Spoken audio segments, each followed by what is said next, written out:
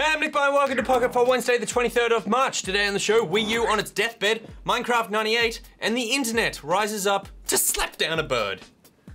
The bird is Goose.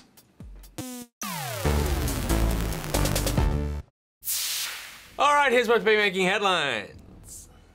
Sony announced overnight that they're shutting down MotorStorm and Drive Club developer Evolution Studios. This probably won't come as much of a surprise to those of us who have followed Drive Club's objectively abysmal life since it launched in October of 2014. Sony released a statement which reads, "Regular reviews take place throughout SCE Worldwide Studios. As part of this process, we have reviewed and assessed all current projects and plans for the short and medium term and have decided to make some changes to the European studio structure. As a result, it has been decided that Evolution Studios will close. It is regrettable that this decision will lead to compulsory redundancies. Where possible, we will try to reallocate people onto other projects." And Scribblenauts developer Fifth Cell has laid off staff after the cancellation of their in-development Scribblenauts Fighting Words. Overnight, 45 staff were let go. According to Fifth Cell's creative director Jeremiah Slaska, the cancellation of the iOS port by publisher Warner Bros. Interactive Entertainment came unexpectedly. He said, "It happened so quick, we're not sure what the plans are going forward yet." Sucks to see game studios suffering, but here's a few game announcements to ease the hurt. With the 5th episode of Minecraft Story Mode due out this month, Telltale have extended the series. They're adding 3 more episodes, which will be sold as DLC later this year.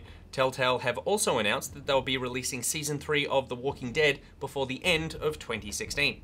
Binding of Isaac developer Edmund McMillan has announced his next game. The Legend of Bumbo will be a randomly generated, turn-based RPG, which will continue the running theme of shit. In its design, not in sort of the gameplay or mechanics. Unless one of the mechanics is throwing shit. In which case.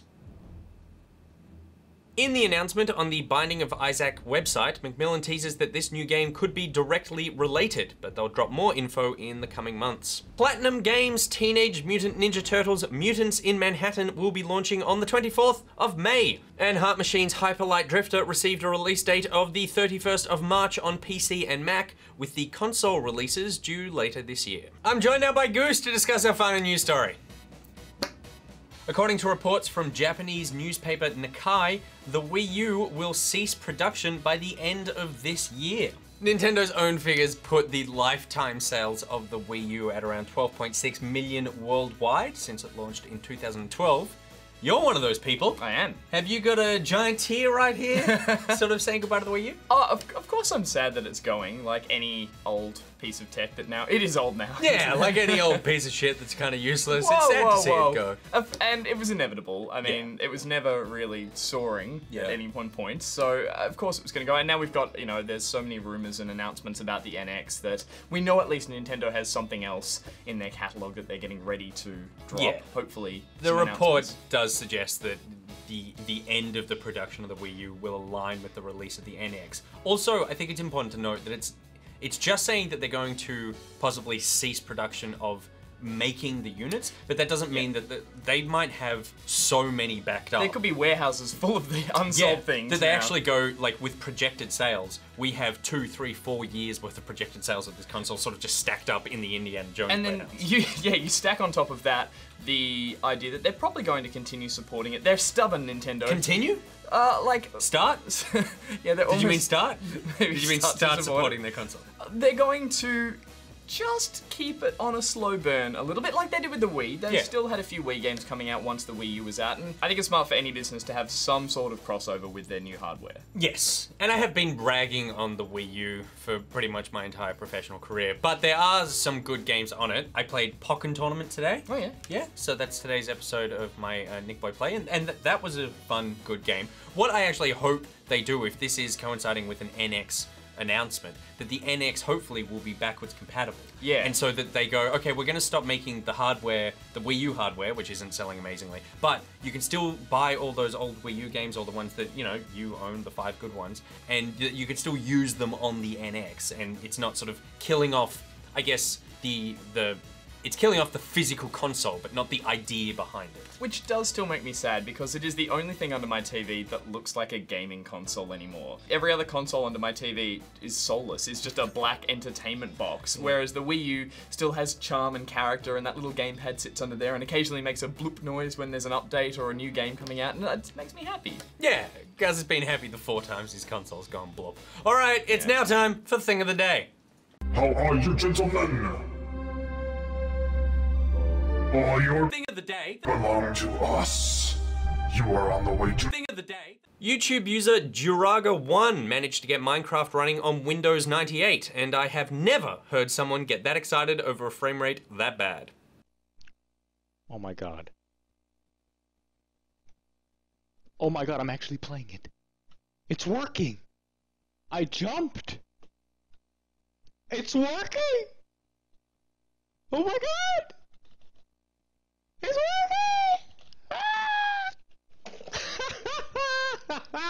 How are you, gentlemen?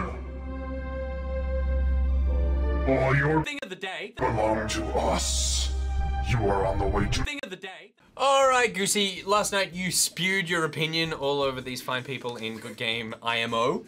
What was that opinion as a refresher? So the opinion was that people need to stop pre-ordering games because it is just marketing, it is just hype. I don't care if it comes with a crappy plastic toy or a cloth map, or early access to a beta, or a weapon that you can use that only works for like 5 levels. Everyone's gonna hate you. You don't need to pre-order. Just wait till the game comes out and just get some damn hindsight, because you're giving into the marketing. I'm angry. It's so exciting. It was great because it really did feel as though you really cared about this issue. Yeah. I always have, but this one in particular does get my goat. And so a lot of people agreed with you. Alan As they Twiner went as far as calling pre-ordering the worst thing that has happened in gaming. Here, Alan. Yeah, obviously Alan hasn't seen the Wii U. And John Paul Smith, who said pre-order culture is objectively bad for consumers and promotes bad business practices, with games releasing broken so frequently, why risk it? I mean, outside of just ranting there and being upset subjectively, yeah, he's right. It is something that only promotes the marketing side of the game development so heavily. It's publisher focused, not game development. Exactly, and so we have had examples of games, Aliens Colonial Marines, Batman Arkham Knight, games where there are things that should have been fixed, or the game should have been working, or the game should have been better, but they spent so much of their resources plugging that game and getting the marketing out there and getting people hooked on it before they even knew what they were getting, you know, what they were getting in a game. And the result has left people burnt, and I don't know why people don't now stop doing it, but the next game gets announced, they have no idea down, what it boy, is. down, down, Sorry. down. This isn't TV again. I agree with you. I think that for most of the time, I feel like pre-ordering is not necessarily necessary, which is a good way to put that. But shockingly, there were so many people who disagreed with you. So let's start with Corey Johnston, or as I'm going to refer to him, the man who is single-handedly ruining the games industry. Corey says, I only pre-order when I can get something like a map that won't come out for anybody else. For example, the only game I pre-ordered was Black Ops for Nuketown. Corey, that's the problem. Like, pre-ordering just so you can get something that other people don't have, in my opinion, that's why pre-ordering sucks, because it's going, give us the money now so that you can have this one thing, and we're gonna punish everyone else for not just for not buying the game, but for not buying the game at the time when we want them to buy the game. They weren't excited enough when they bought it. Exactly, yeah. I'm gonna go even further and debunk Corey's theory by saying that all of this stuff will eventually be free or be available to people who didn't pre-order. Hey, Gus, would you mind indulging me for 1 second? Let's ahead. Just Call of Duty Nuketown map. An article written 16 hours ago. 16 hours, you say? Call of Duty Black Ops 3 Nuketown map now free for all. Which just exactly proves my point, that all the promises they make eventually cave in, and it just removes the value of any of this exclusivity. Yeah. Well, thanks for writing in, Corey. Don't stop watching. We love your support. Moving on now. Now, Nathaniel Jackson said something similar to Todd Withnail. Right. They both sort of said the same thing.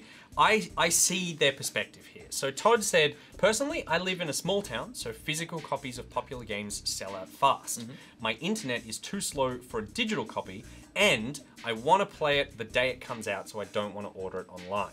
they're usually not on time with the delivery. I don't pre-order many games, of course, just the ones I know I'll definitely want to play after plenty of research. So the argument there being, it might sell out because there's not even a game shop in your town. It's like an electronics shop that stocks some games, and you want to play it as soon as it comes out to be part of the crowd. Yeah, I completely sympathise with that, and it almost fits in with what I was saying last night, which was back in my day, it was, I can't believe I'm saying that, but I used to have to do the same thing because there wasn't digital games and game stores did have limited amounts. And in that case, yeah, I totally understand that. And I think what the argument there is, and it's the same as something that Robert Warnes talks about, that he says that he pre-orders games that are niche titles that usually have low print runs, stuff published by NIS America or Tecmo Koei.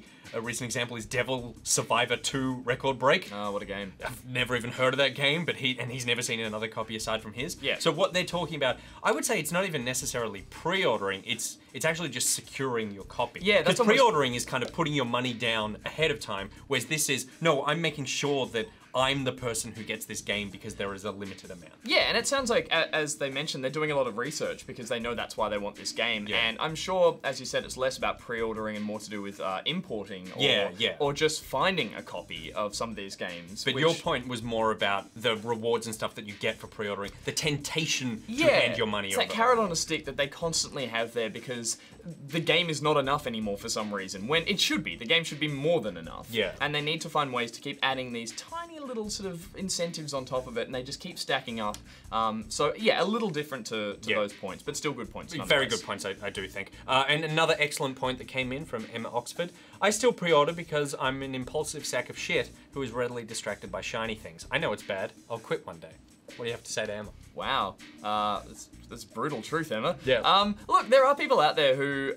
I like that you actually have a response to Emma. There are people who saying are, I'm an impulsive sack of shit. That she's metacognitive enough that she's aware of her scenario. She likes new. Yeah, and the she's cult like, of the new. She's aware of it. She's not buying into it in the sense that she feels like she is getting this exclusive content. She is aware that it is being sold to her as shiny crap. Yeah. And she likes the shiny crap, and she can admit to that. And I think, good more power to you. Good on you, Emma. Now, we're going to move on to another point, which I had not thought of, and I appreciate her story for writing in. I still pre-order. I look at it like lay buying, but in advance. I make small payments before release rather than $100 plus dollars dropped on release day, especially around September to November, where a lot of new games are coming out. Yeah, okay. I hadn't thought of that. No, neither. My response to that initially was, well, what you could do, and because I'm trying to discourage you from pre-ordering, is put that money in a bank account and sort of build it up. But, for some people, and, myself included, it's kind of hard to resist money just sitting there that's waiting to be spent. So this is actually ensuring that they can afford the games. In that case, yeah, some people, as you mentioned, might not have that money straight away or on launch day, or if there's a couple of games coming out that they want to buy. So sure, but all you're really doing is flagging the games you're saving up for by giving them some money already. Yeah. And in my mind, I think you're spot on. You can still just flag those games in your head. You can keep browser tabs open and say, I'm saving up for that, I'm saving up for that, and you put your money in a bank where it's earning interest versus it's sitting in some game store's account where they're earning interest off it. So which is really the smarter option. The first one. Correct. Now moving on to James Lynch, who took umbrage with your casual dismissiveness of the value of toys. Where James says mocking pre-order loot seems kind of moot when amiibo, pop figurines, and services like Loot Crate are so popular. Right. What do you have to say to that? Because the internet was not happy that you ragged on their figurines. Look, I've never been a big fan of collectibles in general, so neither are we. No, of course not. But what I would say is that those examples you make, amiibos and those pop vinyl figures, is that money is paid for that toy. And so you're well aware of what you're buying when you get it. Versus these are added as bonuses onto your games. And to be honest, you often end up coughing up more money for these figurines because you can only get them in collector's edition pre-orders, and they end up costing upwards of $200 half the time. Yeah, it's true. And I guess the difference there is you can totally assign value to, oh, I want this figurine because that's cool and it looks cool. But there's no sort of level of quality that is assured. So some of them are really good and some of them are really bad. And not to keep bragging on Batman, but the Batman Arkham Knight Collector's Edition, we got some copies here. the figurine is atrocious. It's appalling. It's like plastic. You can see seams on it. One of them just fell apart, as opposed to there was a Witcher one, which was a great quality, sort of sturdy Geralt on a horse sort of thing. And you go, that feels worth my money, and this feels like it actually cost $1.50 to make, and you charge me sort of an extra $50. This is how it happened. This is how the Batman died. I think what your segment last night highlighted for me is that there are so many different reasons why people pre-order. And it's not just kind of what I thought, which is to get the free map, to get Nuketown, which now I have for free as well, even though I didn't pre-order. There's toys, there's lay-buying, there's securing copies, there's small shops in the middle of nowhere, there's slow internet. There's a heap of reasons why people pre-order. Yeah, some better than others, but there are a lot of reasons. You just had to put that final dig in there, didn't you? But I feel like the reason that you and I are so impassioned and angry by this topic is nailed by Luke Meck, who says, if everyone pre-ordered their games, there'd be no need for gaming reviews or gaming programs. Goose and his self-interest. Yes, Yeah, he has nailed your ego, my friend. All right, that's it for today's episode of Pocket. My Pocketeers, thank you very much for sending in all your opinions. And if you would like to hear more of our opinions, then please suggest a talk-through topic for tomorrow in the comments below. And while you're on the internet, check out Good Game on Facebook, YouTube, and iView. Want to meet fellow Pocketeers so you can talk about what you pre-ordered? Then join the Pocketeers Facebook group and Steam group. You can pre-order Good Game on Twitter at GoodGameTV, pre-order Pocket at NichBoy, at Pierreth, at GG, at Monkey, and at Samgy. He's at Goose Mangus, and there are links to everything I just said, and a link so you can buy it in the description below. Today's Thing of the Day graphic was made by Sandra. Thank you very much, Sandra. If you've made a thing, please send it in. Till tomorrow, NichBoy out. Goose out. Did you hear Barger going on about cloth maps last night? Yeah. That's like the worst pre-order bonus. I cannot think of a worse thing than to get like a physical map that I then need to do something like blue tack on the wall. It's not even a map that you would hold openly. Cloth. Just sag. Yeah, and it's just sag like you kind of doing one of these while you're also trying to control the computer. What an idiot.